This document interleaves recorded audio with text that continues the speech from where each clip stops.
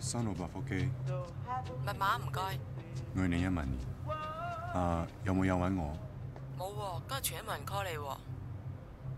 哦，唔該。我们分手的那一天是愚人节，所以我一直当他是开玩笑。我愿意让他这个玩笑维持1个月。